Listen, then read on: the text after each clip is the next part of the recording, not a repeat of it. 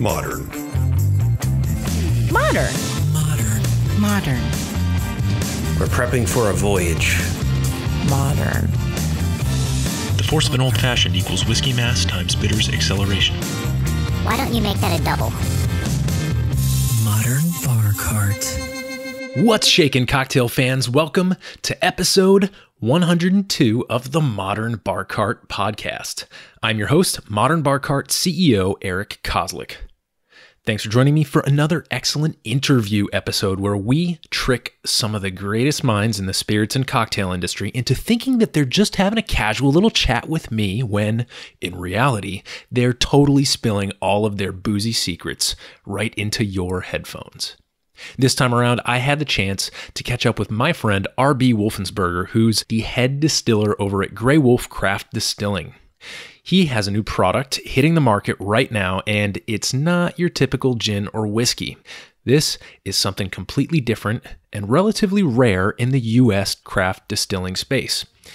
But before I tell you exactly what it is, I think this would be a wonderful time for you to make yourself a drink. This week's featured cocktail is the Paloma, which is just about the most refreshing tequila cocktail you'll ever encounter. Aside from the margarita, it's one of the most widely available tequila drinks, and yet there's still a great deal of disagreement on the actual recipe. And that's partially because the Paloma is a highball cocktail, which means that you've got a little wiggle room when making it. Put differently, if you were to fiddle with an old-fashioned or a Negroni or a daiquiri, one of those classic boozy lower volume cocktails, you'd definitely be able to tell right away. But with a Paloma, you've got grapefruit soda filling up a large portion of the glass, which means tweaking the citrus a bit or adding another flavor isn't nearly as likely to ruin or drastically alter the drink. The simplest recipe I found, and the one I like the most, is from imbibe.com, and that recipe states that to make the Paloma cocktail, you'll need 2 ounces of Blanco or Reposado tequila, the juice from half a lime, a pinch of salt, and grapefruit soda, like jarritos. Combine the first 3 ingredients in a highball glass or a large rocks glass with ice, top up with grapefruit soda, and give everything a quick stir before garnishing with a nice, bright lime wheel. Some recipes out there call for grapefruit juice in addition to grapefruit soda. Some call for simple syrup and seltzer water, but if you want my opinion, keep things simple. Definitely add that pinch of salt to acknowledge that this is the margaritas world and we're all just living in it. And make sure to sip this delicious cocktail outside on a porch or a rooftop deck with a great view of the sunset. So, now that you've got yourself an amazing Paloma cocktail, let's turn our attention to the subject of this week's episode, which is not tequila. This episode is part 2 of a little mini-series we're running on Mexican-inspired distilling methods and base ingredients. In episode 101, we chatted with Max and Eli from the Baltimore Spirits Company about their mezcal-style apple brandies. And this episode, we shift our focus from the distilling methods to the quintessential Mexican distillate base, agave. Some of the topics RB and I discuss include how his new American Agave Spirit, called Lobo, fits in with the other products in the Gray Wolf portfolio, which we taste and nose as we go. The differences between using an agave heart or pina versus using an agave nectar as the base for a distilled spirit. Why barrel aging agave spirits is traditionally very different than most other barrel aging approaches, and what RB is doing to kind of shake things up and set his product apart. The challenges of introducing a non-tequila, non-mezcal agave spirit into an American market that takes comfort in traditional agave categories and classifications. An on-air cocktail demo using the Lobo to make a dry, refreshing riff on an agave Manhattan. Meditations on the late great distiller Dave Pickerel, and much, much more. If you're in the Mid-Atlantic, I really hope you make a point to check out Gray Wolf Craft Distilling, which is based out of the Lion Distilling Company facility in beautiful St. Michael's, Maryland.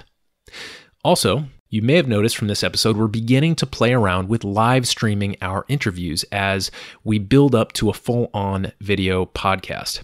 We streamed this episode on Instagram Live, but we're not married to a particular platform just yet. So please do drop us an email at podcast@modernbarcart.com and let us know if you have a preferred way to enjoy live video programming from your favorite podcasters. And with that, I hope you enjoy this agave-driven conversation and tasting with RB Wolfensberger of Gray Wolf Craft Distilling. RB, welcome back to the podcast. It's good to be here. It's good to be here. So can you introduce yourself to the listeners who were not fortunate enough to catch you last time you were on in the vodka episode? All right. Yeah, absolutely. My name's RB Wolfensberger. I'm the lead distiller and co-founder of Gray Wolf Craft Distilling in St. Michael's, Maryland. We are a very nano small distillery that's located inside another nano small distillery, the Lion Distilling Company. We have a very unique relationship there where the Lion Distilling folks knew me, were privy to my trouble getting my distillery started in various different locations.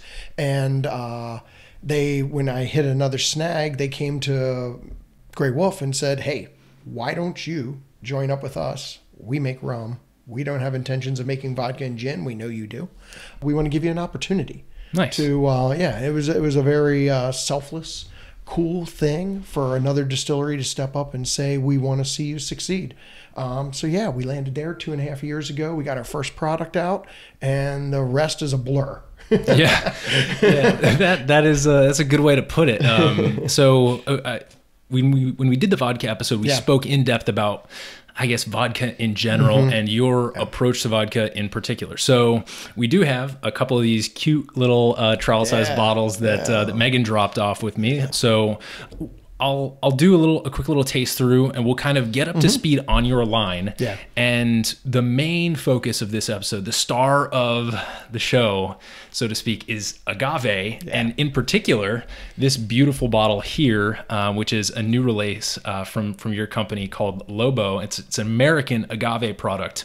Now, this episode is following swiftly on the heels of an interview that I did with our friends Max and Eli over at the Baltimore Spirits Company, and they do an agave distilling method, but not using agave. So a Mexican style, kind of like a smoked apple brandy in the style of mezcal. Yeah. And then they also do a pechuga. Yep. So we worked through that, and I wanted this to be kind of the partner episode to that because they're doing the distillation style that is inspired from south of the border. And now we're working with a base distillate ingredient that is very south of the border in this agave. So first of all, we should probably crack into these numero uno agave cervezas brewed by our friends over at Flying Dog.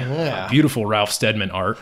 So let's crack into those with our Dos Equis glasses here. Actually, Hecho en Mexico. They look hand blown. I can't verify that, but we've got some. So we'll enjoy these, and also kind of taste through the first two products that you released, being a vodka and a gin. But they're not just a vodka and a gin, right? They're a very special vodka and a very special gin. So why don't you take me through those, and we'll kind of taste them. So with all of our products, the one thing I saw when we started the distillery is that craft distilling was growing and growing fast.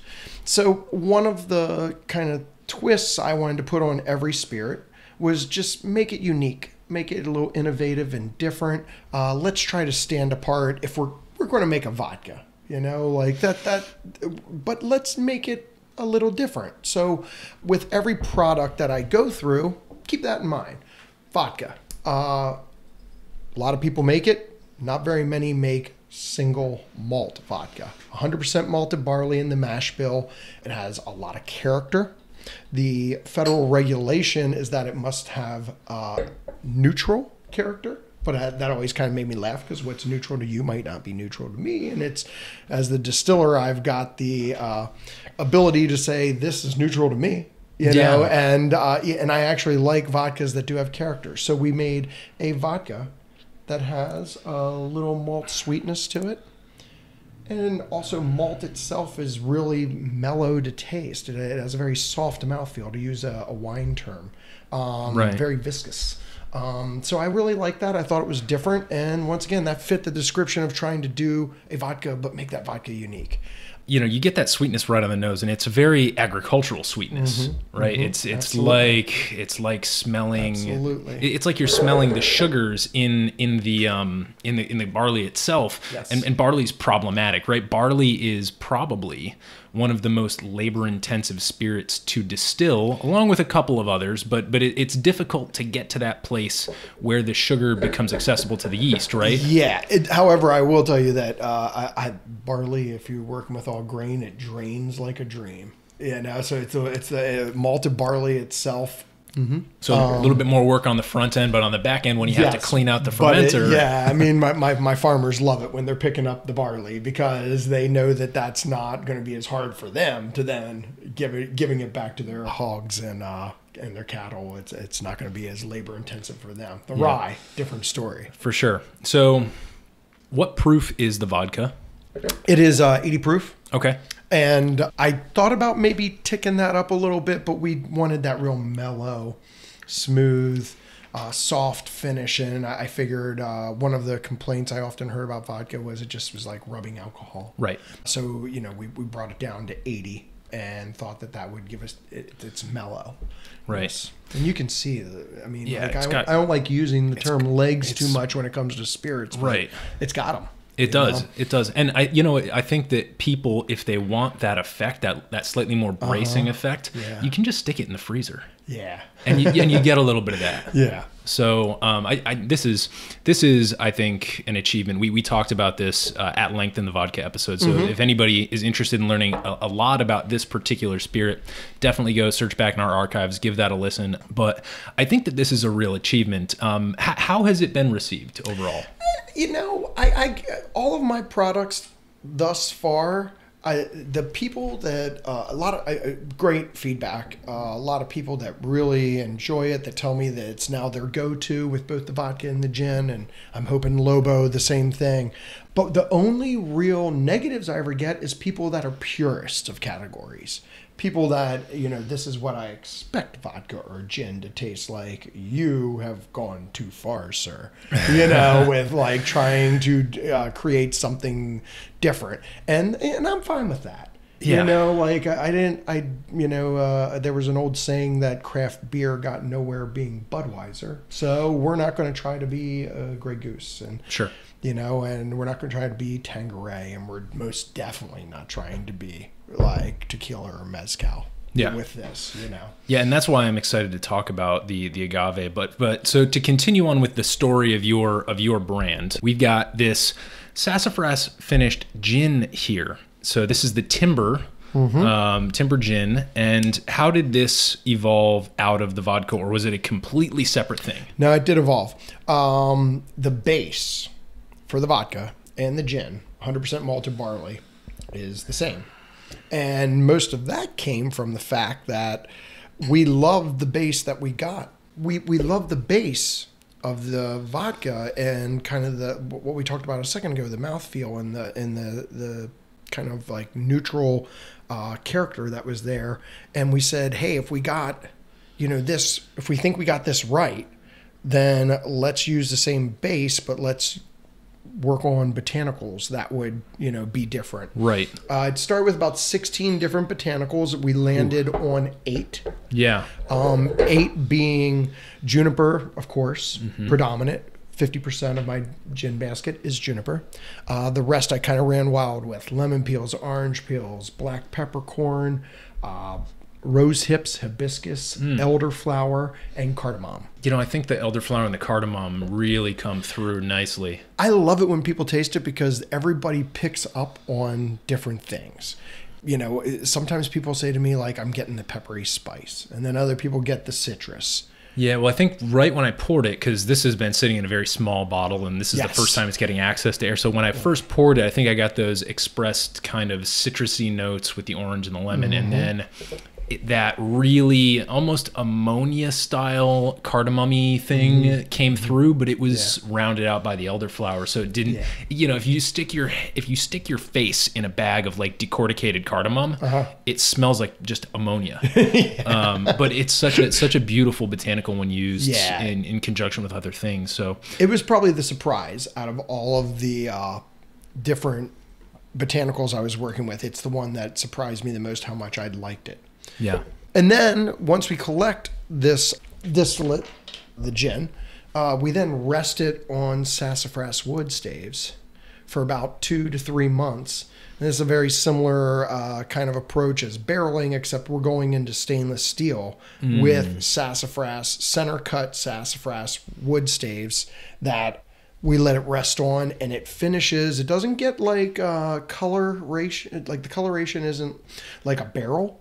You know, right. It's a little bit more diluted, but it finishes with like a little bit of a hard maple candy kind of finish to it. And I really think the finishing on the sassafras wood staves is our, signature. Yeah, it's difference with this. It's kind of in the barrel aging conversation because it's wood, and yet it's something that's completely itself. Where'd you come up with the idea of sassafras? Like, what was that light bulb moment where you were like, I know what we'll do? Well, it's kind of funny because at first I thought about, and at the very beginning we were barreling and putting sassafras wood in. And we thought maybe we're getting too much out of the barrels here, where we're getting too much of the oak. We really like what the sassafras. Right. But back to your question, it was something where I said I want to do some type of finishing with this gin, and I thought about doing it in port barrels, something like a port rested gin. Interesting.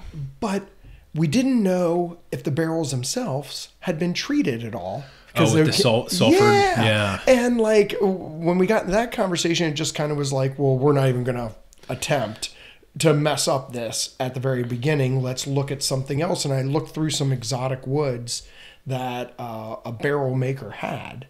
And one of them was sassafras, and I remembered growing up like the sassafras like plant, and that it's got those little mitten-shaped leaves. Chew on the stalks and stuff like that, and it was the original sarsaparilla with root beer. So I just kind of said, why not? And on top of that, it was kind of fun to say.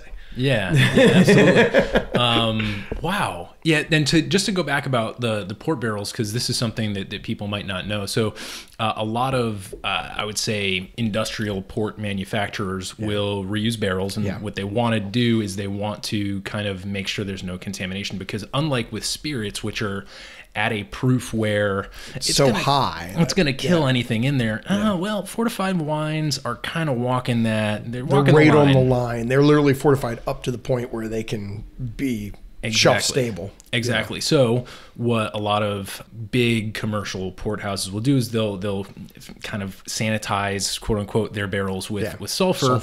And unfortunately what happens, and correct me if I'm wrong, what happens a lot of the time is American companies in particular get these barrels from brokers, and the brokers have kind of a double blind thing going on. They're literally the middleman, and for them to go back and find the actual winemakers that put this together and ask them, hey, did you sulfur candle this barrel before it came to us? Is almost impossible. Right, and I think there's a little bit of intentionality in that. You kind of want to have that plausible deniability. Exactly. And so what you're saying is that to have that question mark hanging over your product was not something that you wanted going into it. Exactly. It was something that we just didn't see. The risk was too high. Yeah, absolutely. For the reward. And when I was pitching out other ideas, like some of these things like sassafras came up, and it was just like, is anyone else doing that? We don't think so. So let's roll with this because it's once again different. And that's what we were kind of going for. So, and a lot of it's luck. We got some samples. We ran a few samples on different types of wood other than sassafras. We like the sassafras the best, but we kind of were leaning that way already. So it made for a quicker transition, and I couldn't be more pleased. That's good. Yeah, it's interesting. I mean, I would describe it as a darker, quote unquote, darker gin. Dark's a very vague word, of course. Yeah. But I think that this fits really well into a conversation between a really botanically focused gin and more of like some of the barrel agier ones that are coming out. Like a noteworthy large market one would be Blue Coat's barrel aged gin. I can see this kind of sitting right between like a McClintock Forager and a Blue Coat barrel aged, because it's got aspects of both, but it is still very much in its own space. With this gin, it's so unique. What have people been doing with cocktails using it? I mean, I've had such cool cocktails that I really love giving it to accounts and letting them kind of work with it as opposed to encouraging them. And it might say something about my style of what I like in a cocktail, but a little citrus, a little bitters, a little sugar, and spirit, and release it. And simple sour. And we've had people with some like honey simples and just like a little bit of lemon juice, and the gin still shines through. Sure. And that's important to me because I don't want a cocktail made with any of my spirits where you can't tell what the base is, because that's that's what we do. Yeah, you want that fingerprint to go all the way through. And for me, if I were designing cocktails with this gin, I would either go dark or bright. Because dark is going to like make people question whether it's a gin cocktail. Yeah. And then bright is going to be like, whoa, like here's this like really like soury sour, like imagine just a Collins or something like that where you use the timber gin. It's like, whoa, like is this gin? It's definitely gin, but it's doing a different thing than I would expect a gin to do. I tell you, I love a Negroni, but I think sometimes I lose the gin in the Negroni. As much as I love the cocktail, I just don't see the balance sometimes. So as much as I love a Negroni, I don't make a whole lot of them with my gin, when I'm relaxing. For sure. Well, these are two really unique products. And the reason why I wanted to taste through these first is to kind of give people a through line of the narrative of your company and your products so that when we get to the Lobo, like we are about to launch into, it kind of makes sense, what you're doing with your company. Yes. So let's start very basic and tell us when you decided you were going to start experimenting with agave and how you went about that. So agave was one of those things that I saw people that were importing and selling it in the U.S. at conventions. So that's where the conversation started, where I talked to some people at a few distillers conventions that said, we can bring this to you if you want. Agave spirits or agave? Literally agave nectar. Agave. Okay. Agave nectar. So I just kind of thought, I'll run some experiments with it. So I did run some experiments, both failed and succeeded, but kept it in real small amounts. I got roughly about 3 gallons of distillate that I liked. Good. I put it in a barrel and I stashed it away. The whole time we're keeping our head down. We're working on vodka gin. One day I took a sample out of it, tasted it myself, kind of like shook my head, couldn't like believe what it became in the barrel. Took some samples out to the team with Gray Wolf and Lion Distilling and let them all taste it. And the resounding thought was, you got to keep doing this. And it encouraged me to say, okay, well, that's what I'm all about with Gray Wolf. We want to do different types of spirits. Not very many people were doing this. So it just added fuel to my fire to go out and get more of it and keep like working on it and try to get it right and see if we could make this thing happen. Yeah. That's where it started. It was about a 1.5-year process of, tweaking what we thought we liked. And it just kind of came together in the end at this point. Yeah. I'm sure it's going to change a little bit going forward because that's what we do. It just looks so pretty. I just want to touch it. Oh, thanks. It's funny. Like we're now smoking French oak in-house.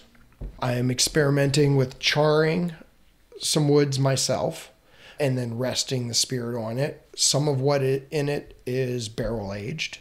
Some of it was just Blanco. Okay. But I kind of just liked the way it was. And I did a little blend for batch 1 of the different things I've been working on. And I liked it. And I said, let's roll with this. And now we're going to probably probably take it up a notch in maybe certain levels and scale it back at other levels. I don't know. It'll be a fun ride over the next successive, probably 4 or 5 batches to see what we learn, because we're still learning with this. It's definitely something that's different. Yeah, because agave is almost exclusively imported to the U.S., you don't think about small batch agave. Yeah. You're not like, it's like, oh, I've got this small batch. Well, you kind of think about that with mezcal, right? But there's a couple of things that I want to talk about here in general is the fact that you are barrel aging. Now, I feel like most people, when they walk down the tequila aisle, are used to seeing, the silver or blanco, and then they're used to seeing the reposado and the añejo. And there's some interesting stuff going on here, because if you know how barrels work, and if you know how evaporation in barrels works, you know that the further toward the equator you go, the more evaporation is going to occur inside those barrels. And now Mexico is very different than Kentucky or somewhere else. Like, even think of like Scotland, they're getting 1 to 2% evaporation a year, whereas down in the Caribbean they're getting like 10 to 14% evaporation per year. So that's the kind of gradient that we're working on, and so as a result, in tequila, as far as I understand it, a reposado is something like 6 months or a year. Yeah, I can't tell you the exact number, but I know repo to me always was like almost kissing a barrel. Right. Literally was rested there. Similar to what we do with our gins, where it's not a huge long period of time. And I don't think a lot of people know that. And like in Yeho, very old. It's like 2 years. Yeah. Which as some whiskey traditionalists would be like, what? That's it? That's, like I still remember what I had for dinner 2 years ago. It's interesting. So, I guess I have 2 questions pertaining to the wood aspect. Yeah. And then what maybe we can do is then return back to agave and like talk about the sugar and the fermentation, because it seems like it's kind of interesting. But I think the color is probably what's striking to most people, especially you folks who are watching us on Instagram Live right now. So talking about wood, obviously you're putting this in barrels in Maryland. Yeah. Which is very different from down there, from down in Mexico. And a trend that's emerging right now in the international spirits market, especially with rum, is people buying rum in a barrel and aging it somewhere cold, like Scotland, or elsewhere in Europe, and so that's big. And so I'm seeing kind of a similar thing where you're taking like a distillate base coming from down there and then doing something with barrels that kind of mirrors that. Yeah. But I'm wondering if there's room for you to age longer because there's less evaporation. Quite possibly. I would say that I probably have a great answer for that, but it's probably not a great answer. But the answer is, I don't know. Right. Because it's such a new product that ask me this question in a couple of years. Totally. I'm totally jumping the gun, because like right now the key is, you just said that like the batches are gonna, you're gonna tighten some stuff up.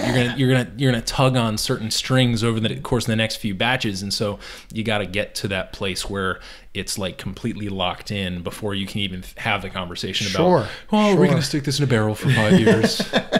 And I don't know if you did do something like that, if it would be worth it, because you may take this amazing spirit by itself and muddy the water. Just over oak it. So that's why I love what I do. I embrace the unknown. Where it's like, I think for anyone who is in marketing or more traditional like kind of spirits, it would probably drive them crazy if someone said, it's going to change a little bit. They might be like, what? Like this? No, it has to be consistent. You have to make it the exact same way. Stay on message. And I think it's going to continue to be, the same. There's just all those little nuances. Like I was saying, I've been charring some oak myself and experimenting with different chars. I've been smoking. Yeah, that's interesting to me, because I think when I think of like staves or barrels, I think toasted or charred. I don't think smoked. Smoking's different. And like that just literally came out of reading Firewater by the guys from down in Corsair.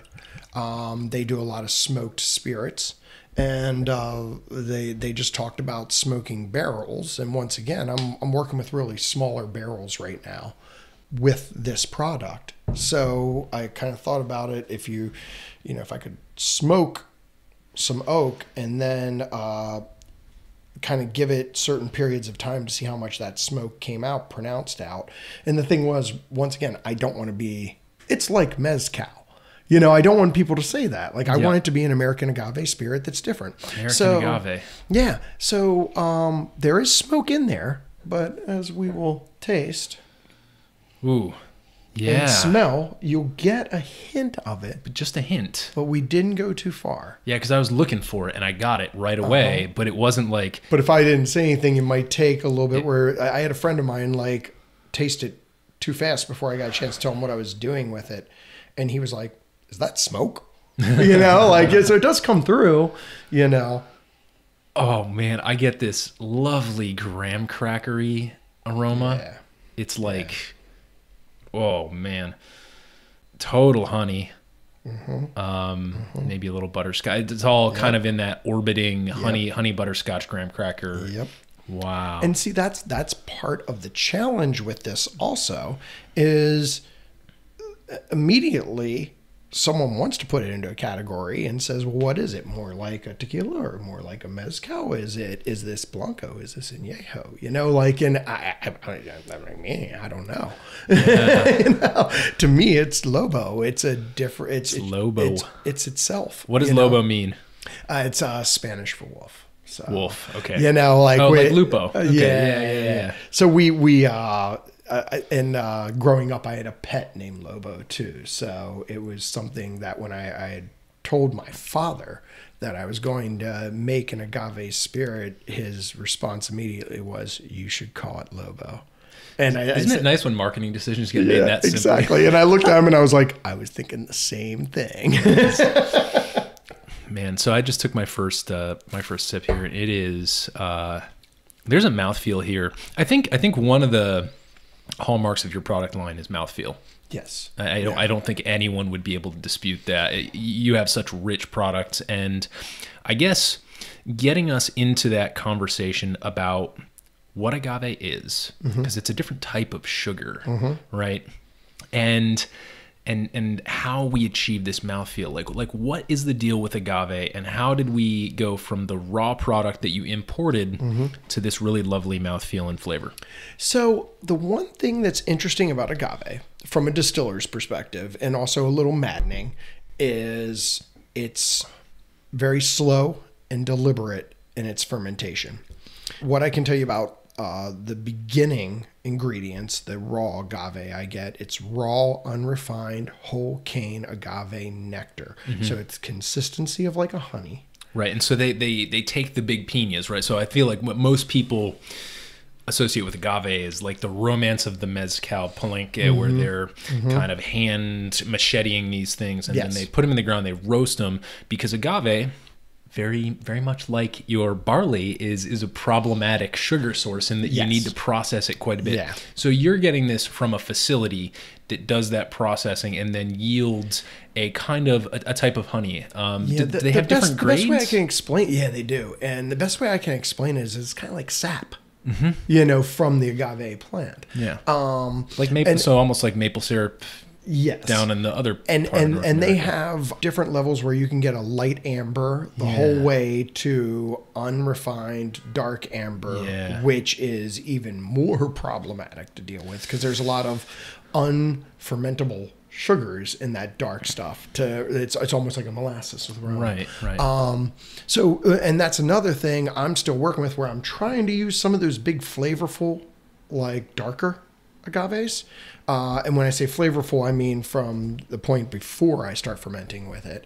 And some of the lighter ones are a wee bit easier to deal with, but it's still the same sugar source one of the things I've noticed with the agave is I kind of thought about it as I kind of, not a helicopter parent, but I got to be a helicopter distiller. Yeah. Where I'm just constantly sticking my nose in there, temperatures, gravities, pHs, like, just like the things that you have to keep in check. And you almost have to baby this to the end. Which is funny because, like, whenever I talk to distillers, like, I feel like I'm talking to a scientist because, and like a lot of people come from engineering backgrounds and stuff. Yeah. I have none of that stuff. Yeah. And so like, they're like, well, you see, so the pH and the specific gravity. And I'm like, dude, you're already over my head. You can keep going if you want. But, well, I mean, like we had talked off mic earlier about college, and we both went to the same college. Well, I wasn't like an exceptional student, but I was good at organic chemistry.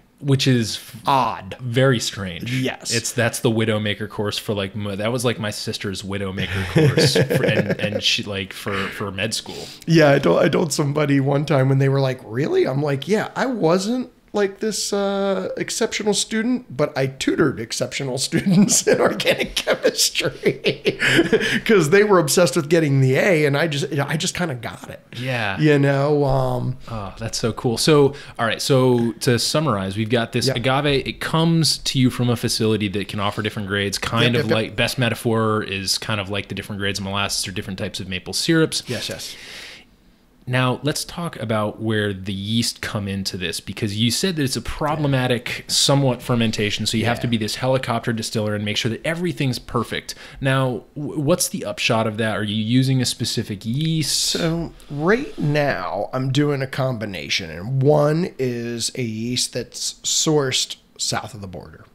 And it's just, yeast that's tried and true for dealing with the sugars that come from the agave plant. Mm-hmm. And that works, but it's, multiple weeks of fermentation. What? So this helicoptering is, makes it even more difficult because you just have to be like very patient and wait it out. So what I've also started doing is using a champagne yeast, which is kind of known as being like a bulldozer of a yeast that'll cut through a lot of like difficult sugars. And I've been using a combination of the two, and I've been using them each separately. And I'm trying to dial it in as to how to get it started right and then keep the momentum up to get it to finish in a manageable amount of time. Yeah, and you say several weeks for fermentation. Yeah, which for distillers is out of the ordinary. You talk to some brewers, they'll put in months on products in fermentation. I can tell you we do not have a rye whiskey out yet, but we're working on a rye whiskey. My rye whiskey's ferment done 3 days. Yeah. This is just one of those things. Through talking with some other distillers, what I've said to them is you have to be patient and you can't be greedy. And it's really hard to do those things sometimes in distilling because a lot of people have the theory of get maximum yields and crank it out and move on. Right. In this case, even in the distilling process, I slow down the distilling process with the agave and run the stills a little slower so I can make more precise cuts. And I've found that that's very important also. There's if you know about distilling, the heads and the tails are cut out and the hearts you keep. What I found is when I ran agave fast, there was more bleeding of heads, tails, and hearts together. And that was something that just kind of reinforced to me that this is a product that you just have to be patient with. Right. Wow. So this is a fascinating story. Let's get back to the flavors here really quickly because what I find is it follows through really well, but there's something that gets added to that kind of really soft, honeyed character on the palate. I think it evolves nicely. And this is going to change. This is an early take on it, so it's going to continue to evolve. And this is batch 1. I think one of the interesting parts of blending different styles that are different ways of finishing this product, one thing that I taste is I do taste the barrel, which pulls a lot of vanilla. Mm-hmm. Yeah.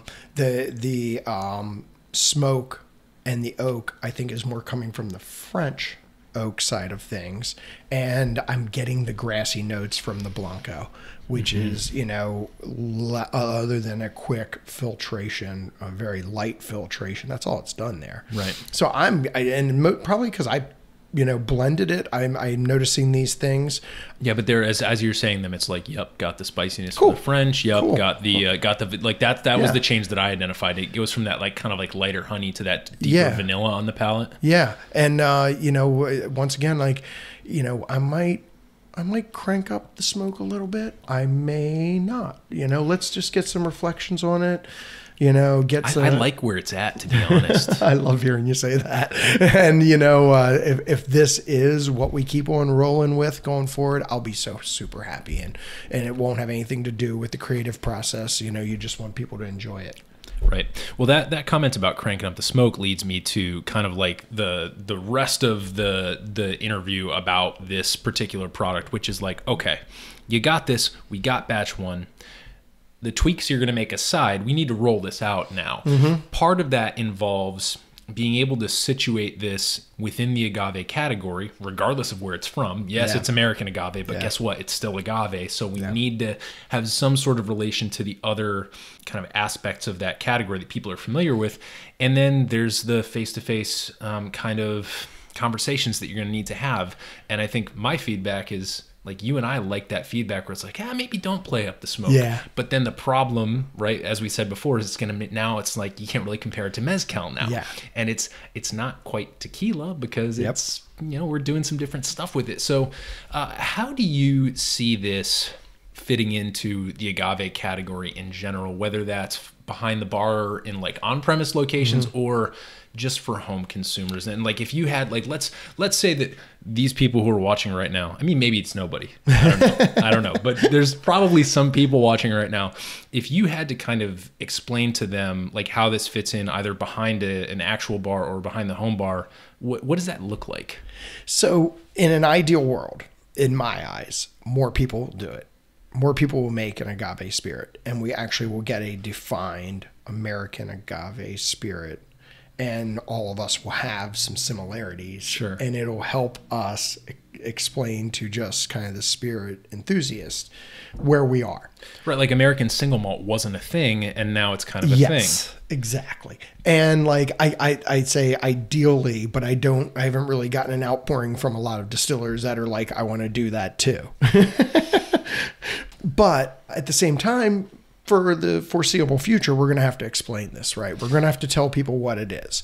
And I think the key thing in explaining to them the process of, or explaining to them what an American agave spirit is, you have to explain to them the process of how tequila is made. Because I don't think a lot of people understand that, where you say it's the pina, the heart of the agave plant. It's cooked to release the sugars. Right. It's then mashed and fermented upon.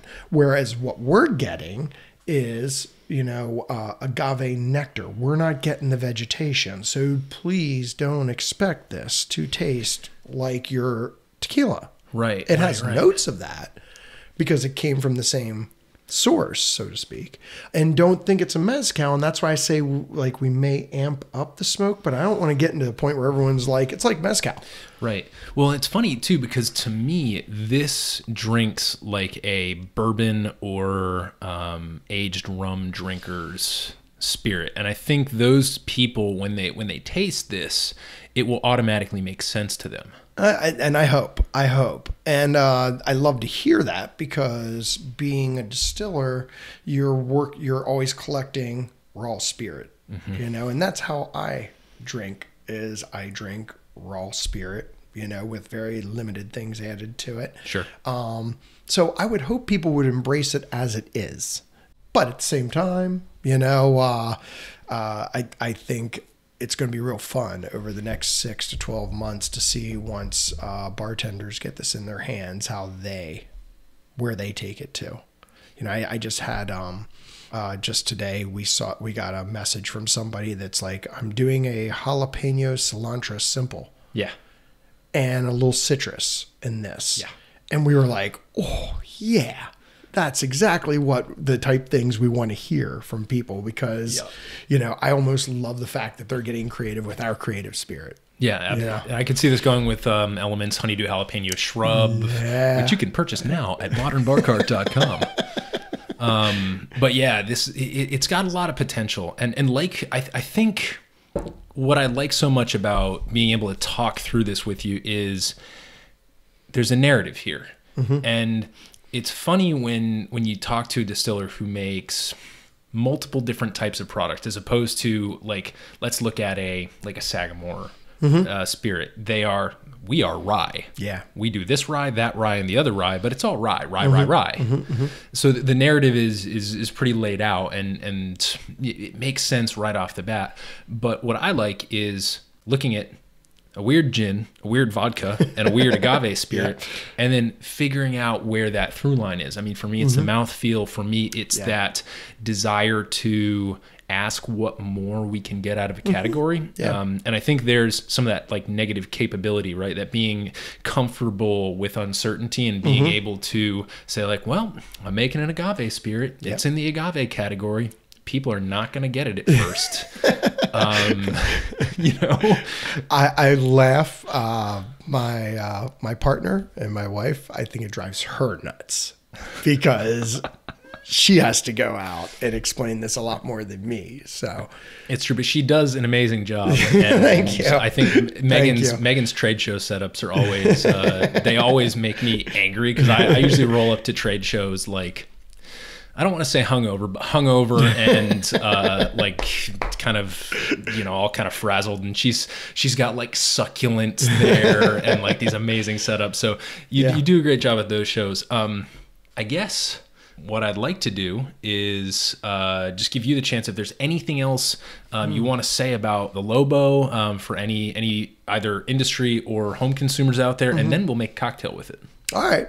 All I really have to say is if anyone out there is listening or watching this, I want them to contact me. Let me know what you're thinking of it. I'm on Twitter, distiller at Gray Wolf Craft, and it's my own personal Twitter feed. And I love getting feedback from people. And that may or may not influence me with where I go on this journey, because as I've said several times during this interview, there's a welcomed kind of open book on this right now. And we will see where it goes, and I'd love to see what people are doing with it. And I don't care if you hate it. Tell me you hate it. If there was I had made a comment in an earlier interview that we're running with the fact that don't call it tequila. And someone on Twitter said, well, they can't call it tequila because it's not made in Mexico and it's not made in the Alaska region. And like, he was a little bitter that like, I kind of just made a comment like, don't call it tequila. I love it. I love that. That's like a great hashtag, right? Hashtag don't call it. Hashtag not tequila. And, but for that guy, that was a trigger. And I like that. Like, I like that. It triggered someone who loves spirits from south of the border. And he just kind of was like, I'm going to fire off a comment at this guy. Yeah. So, well, I think with that, I feel like a great like graphic would be like hashtag not tequila, and then just have like in the corners like but ... It's like it's got so much to offer in that vein, but it's not. So it's and I think you're probably developing a following of people who can kind of like get behind you in that comfort with a little bit of pushing the edges of a category. So that's fantastic. It's funny when we were talking about not tequila in the distillery for a while, we were talking about how like, it's just like champagne. You can't call an agave spirit tequila. Well, yes. It's just the way it is. The AOCs. So like a few times, like when I'd be filling out my like reports at the end of the day as to what I did and all my production and stuff like that, and be like, product line, and I'd write not tequila. And now it's become like hashtag or something. Exactly. Not tequila.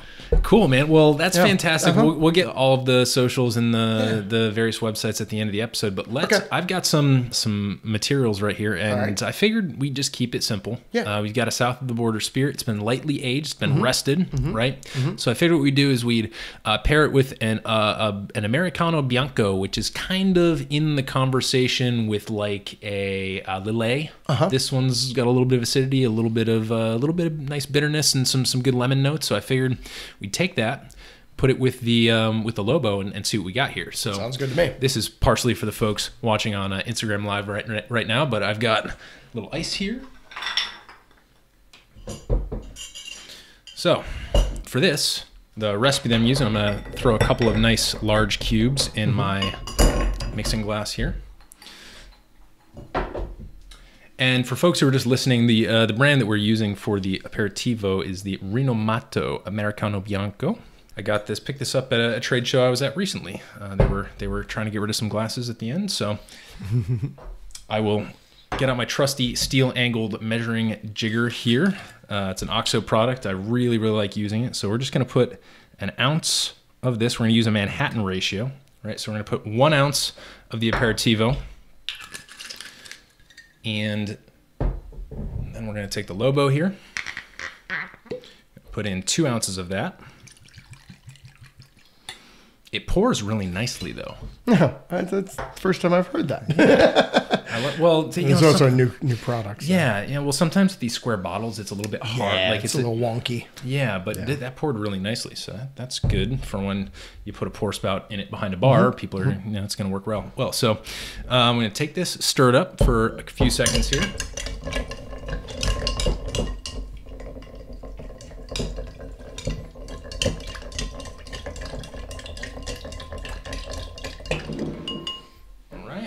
Got an army of small glasses right in front of me at this point. Well, hey, that's the hallmark of a good afternoon. Of a good podcast. Yeah, exactly. So we're just going to strain this into a couple of cool little vintage cocktail glasses that I've got. And cheers to an exceptional new product. Thank you very much, sir. And wow. Yeah. Wow. It doesn't really need too much, you know? That works perfectly with it, and it's exactly how I like cocktails. Right, you know? yeah. You don't need to go overboard, especially, it's funny because with craft spirits, there's a lot of care put in on the front end. And you see one of the big things right now is all these cocktail competitions where you'll see these bartenders doing, well, I've got the reverse dry shake going. I've got my, aquafaba. We're doing a reverse butterfly pea flower infusion, which creates a color gradient as it soaks through the whatever it is. Yeah. And it becomes obnoxious in the complexity. And I'm a guy who likes complexity, but when that complexity is kind of baked in to the bottle, which is kind of one of the reasons why you're paying a bit more of a premium for craft spirits, you can feel comfortable just adding a little, Blanco aperitivo and some Lobo, and you've got this wonderful like cross-continental conversation going on. Yeah, it's delicious. You ready to do some lightning round questions? Sure, fire away. All right, so drinking a cocktail right now. You're not going to offend me. What's your favorite? If it's not this right here, what's your favorite cocktail and why? So we kind of talked about this earlier. I'm a distiller, and I love spirits on their own, neat to nip at. If I am going to shake it up, literally, or stir it up a little bit, I'm just going to add a little bit of sugar, a little bit of bitters, and a little bit of citrus, maybe like, some unique kind of mix of spices. Sure. Maybe like doing like a simple that has like some peppery notes to it or something like that. Yeah. But I would say my favorite thing to drink is just raw spirits, neat. There you go. That's a distiller's answer. And, but yeah, I mean, like what you're describing is basically the origins of the cocktail. Sure, right? Sure, and, yeah. And it's easy for somebody, especially when you have that understanding of like base ingredients, being able to literally deconstruct the things that went into this. You can kind of do that with cocktail ingredients. And I have an open mind when it comes to all cocktails. Like if someone does want to make a cocktail that has 9 ingredients in it, I'll be there to help and tell them what I think of it. Right. But if you're saying to me, RB, what's your favorite way to enjoy a spirit, I would say either by itself or with minimal just accents. Right. All right. Well, so knowing that you're not a cocktail guy, I'll open up this next question a little bit for you. So if you were a cocktail or sip some of my cocktail. or a spirits ingredient, we'll open it up to spirits. What would you be and why? If I was a spirit, I would probably be a barrel-proofed rye whiskey. Nice. And the reason why I would say that is because I like things that are hot, and I do like things that have some spice. Now, that's not to say that that's my favorite spirit, but I think if I was like trying to analyze myself as a spirit, right, I like would say embody. Yeah. Or like if you wanted to get into ingredients, like I would be bitters. There you go. Yeah, and I would be bitters because every once in a while I'm a little sweet, but most of the time I'm a little bitter. Yeah. And you gotta be. You gotta be. So many distillers. And also, on the other side of that, bitters has such a wide variety of ways you can go with them. So there's a lot of experimentation there, and I embrace that type of stuff. Right. Bitters are shapeshifters, and everybody, most craft distillers will tell you the story of when they had to just, bulldoze through a wall where they just got told no 100 times. And time number 101 was that. Yeah. The yes, and you need that kind of resolve, that bitter resolve to get through there. If you could have a cocktail with anybody past or present, who would it be? Where would you go? What would you have? Kind of paint us a picture. Present, my wife, my business partner, the one person that I am comfortable making a reflection on anything that lands in front of me. Completely open with her when I taste things, what I'm getting, what I think of it. And it also, because we work together, we come home at the end of the night and have a cocktail, and it's a great way to kind of like what it's meant to be. Yeah. It's a relaxation, kind of like escape from the day. Yeah, and it's just a celebration of the work that's been done during the day too. Yeah. Especially when you both know what that work was. Now, I will tell you, I had a drink. If we talk about in my past, I had a drink with Dave Pickerel, who was the former master distiller at Maker's Mark back in 2012. And he was lecturing when I was training. And we went out to a piano bar and had a drink after he lectured that day. And I asked him some of the dumbest questions. And for anyone who's listening, Dave Pickerel passed away last year.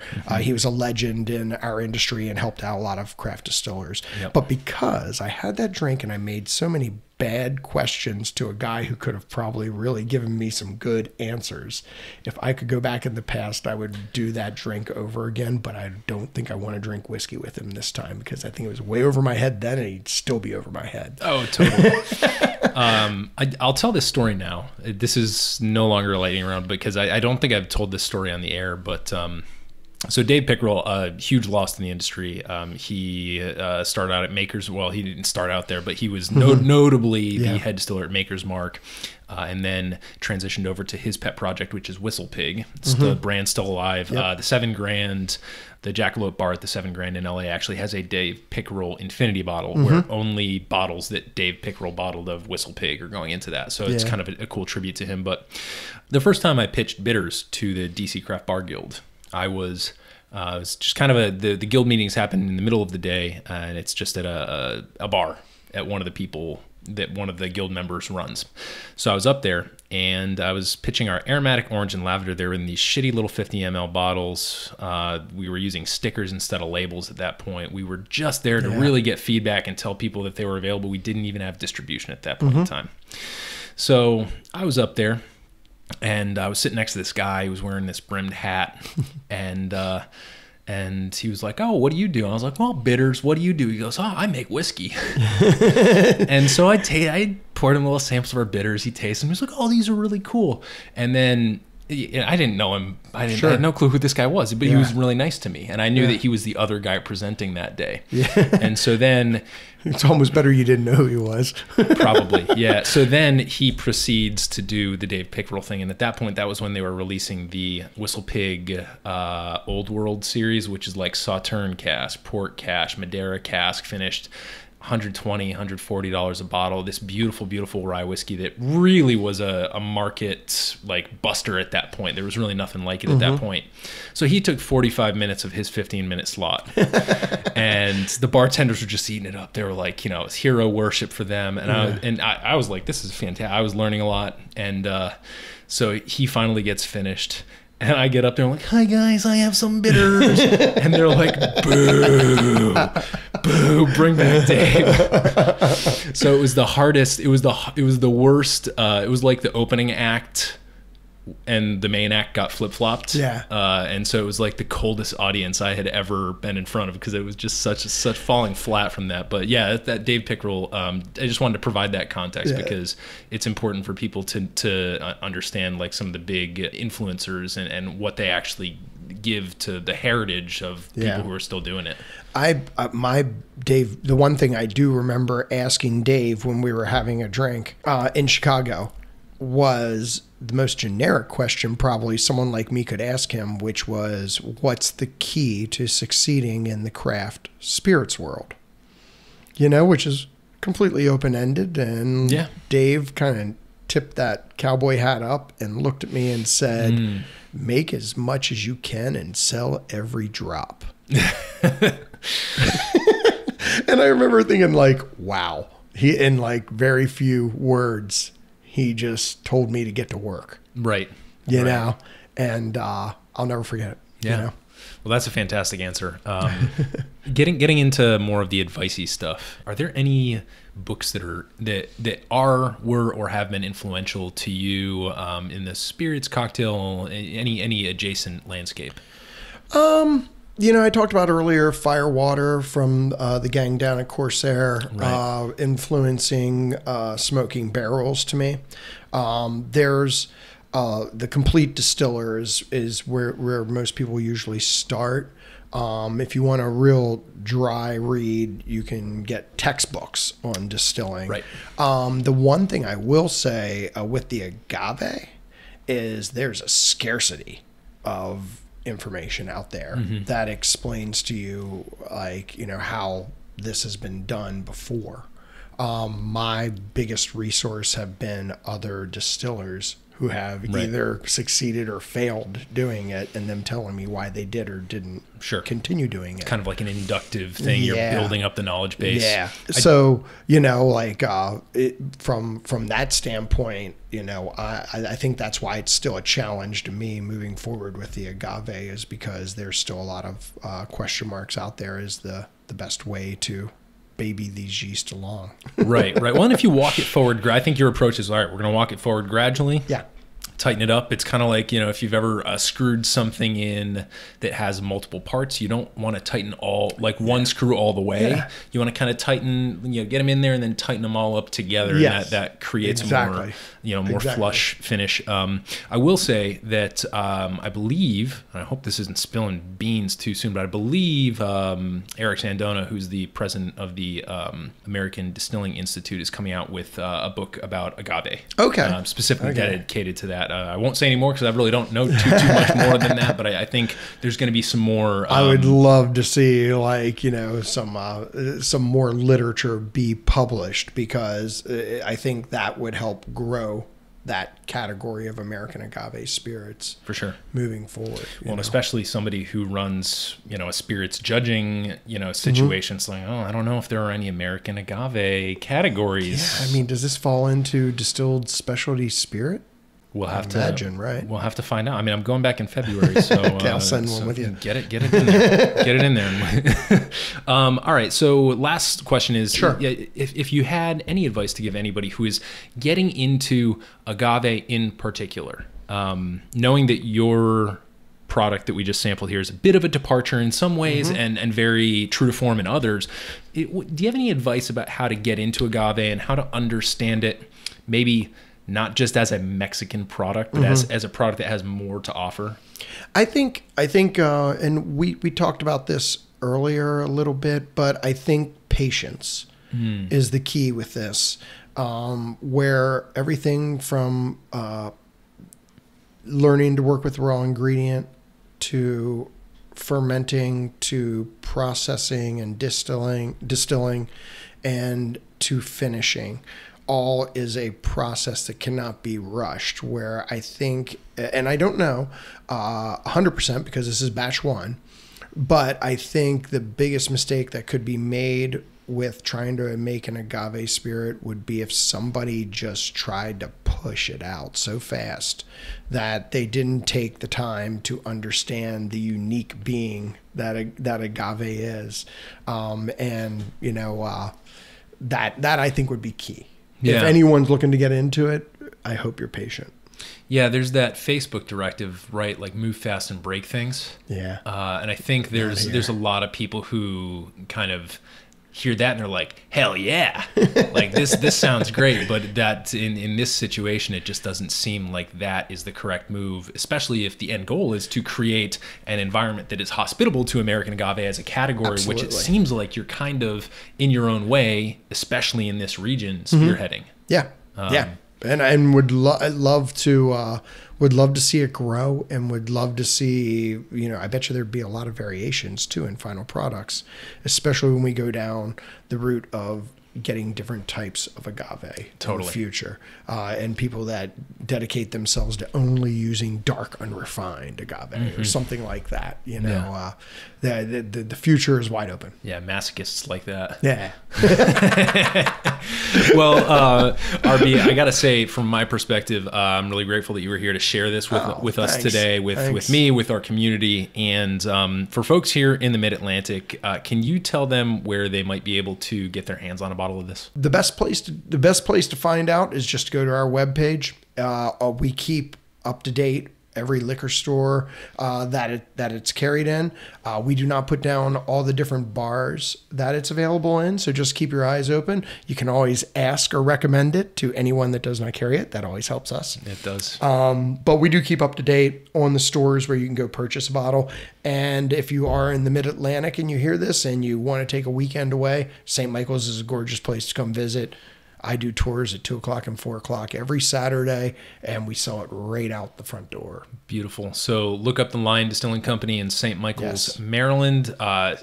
It is a gorgeous drive. I've been making it myself a little bit more often recently because we've got a special little project going on that we can't really talk too much about right now.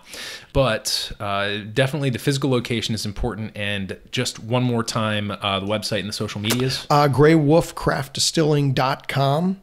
You can find Gray Wolf on Instagram and on Facebook. Very quick search. You'll find us right away. Twitter goes directly to me. It's distiller at Gray Wolf Craft. Distiller AT. Yeah. Gotcha. Yep. So at distiller AT Gray Wolf Craft. Yeah. Beautiful. RB, always an immense pleasure, but thank you again for being on the podcast. Oh, it's always great talking to you.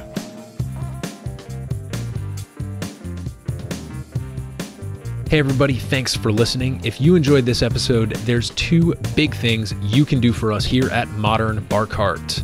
One would be to tell your friends and family if you think they'd enjoy listening to us talk about cocktails. And if they don't download podcasts, they can always stream our episodes on their desktop directly from the show notes page at modernbarcart.com. The other thing you can do to help would be to head on over to iTunes or wherever you download your podcasts and leave us a review. 5 stars are great, but we're more interested in your feedback. And the beauty is, the more reviews we have, the easier it will be for other folks out there to learn about our show. We're trying to start a cocktail revolution here, and by spreading the word, you're helping us fight the good fight. You can always reach us by emailing podcast@modernbarcart.com if you're looking for cocktail or bartending advice, or if you're a pro who would like to pull up a mic and be interviewed for all to hear. Also, definitely follow us on Instagram and Facebook at Modern Bar Cart for cocktail porn, recipes, and entertaining tips. And keep an eye out for new product releases and special offers, which are happening all the time. We love our listeners, and we really enjoy giving you exclusive discounts and sneak peeks at our latest and greatest cocktail projects. This episode may be over, but for you, the mixological fun and adventures are just beginning, so remember, folks, drink responsibly and experiment boldly.